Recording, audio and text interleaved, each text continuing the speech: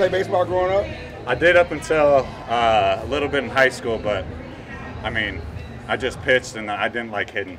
It was either pop flies or strikeouts. That's about it.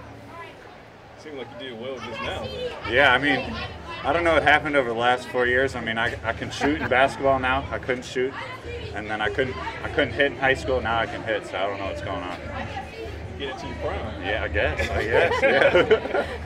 As you guys go into this year, fairly young locker room as far as the tight ends are concerned, as you yourself, Peyton from the shot.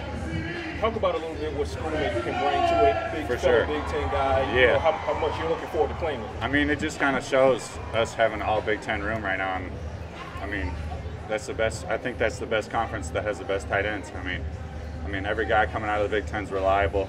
Schoon, I'm excited to see him in the room. I'm excited to meet him, see what he can bring to this room. I mean, Four Horsemen just added another one, you know what I mean? So it's going to be exciting.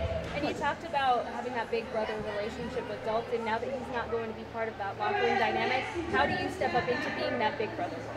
Right. I think it kind of builds itself into that. But at the same time, I'm just going to be me.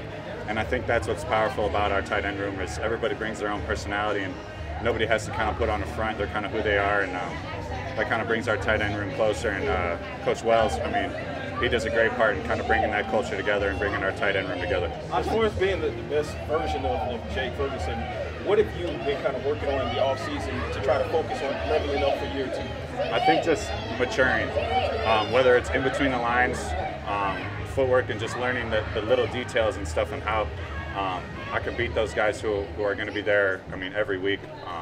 It's not just one guy, it's going to be a good guy I'm going against every time. And I think maturing and realizing that I need to be perfect on my technique and everything I do. And that's just kind of how I've approached this offseason and getting my body right and just kind of trying to fit that mold. Carson talks about a second-year jump. What's a second-year jump for you?